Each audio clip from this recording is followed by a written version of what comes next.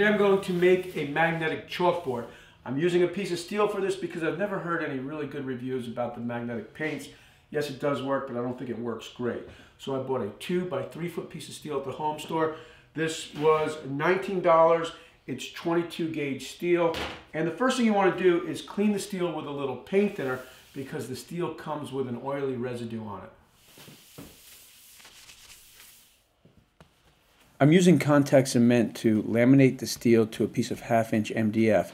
This is something that you really don't have to do, but I feel like it's one of those little things that makes a difference and it will give the chalkboard a more solid feel.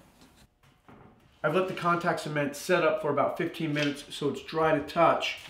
And you only get one chance with contact cement. So to make sure everything lines up, I'm using sticks. And the sticks won't stick to the contact cement as long as there's no contact cement on the sticks. And I'll use these sticks to help make sure that I put the steel in the exact right position.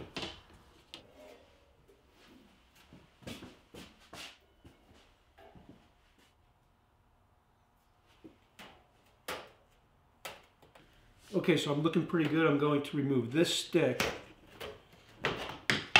and let the steel attach.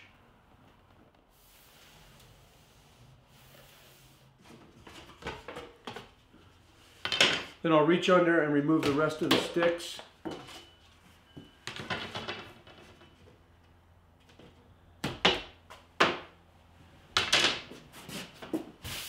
And just apply a little pressure from this side forward.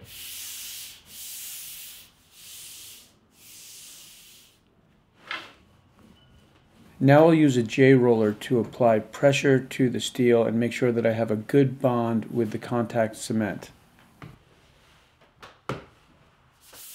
I'm using 120 grit sandpaper to lightly sand the steel, and I'll clean it one more time with paint thinner. And then for a primer, I'm using Zinsser Cover Stain. This is an oil-based primer, and this is primer that I had in the shop. I use this all the time when I'm working on metal, aluminum, and steel. And if I were buying primer particularly for this project, I would have had the primer tinted.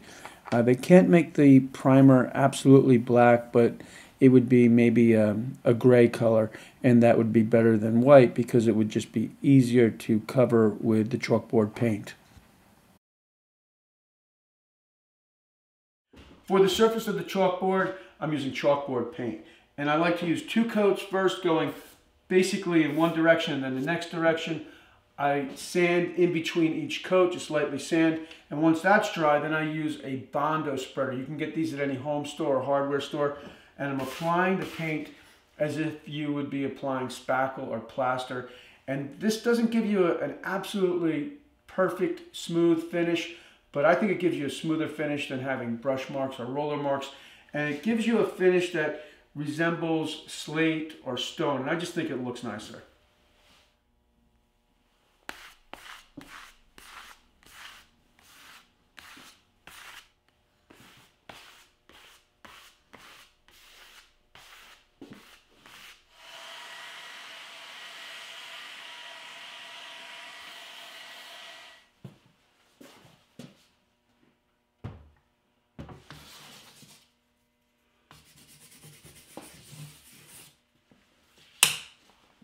Okay, so just kind of a quick video this week. I'm making this chalkboard for a friend, and they specifically wanted a magnetic chalkboard. So I've been using the squeegee or the putty knife for a while now when I make chalkboards because I think it looks nicer than when you use a roller or a brush. But this is the first time that I've made a magnetic chalkboard, and I thought this was a pretty good solution. And in a few days, I will be posting another video for making a frame for the chalkboard and also making some accessories for the chalkboard. So I hope you'll tune in for that. Thanks for tuning in, and I'll see you soon.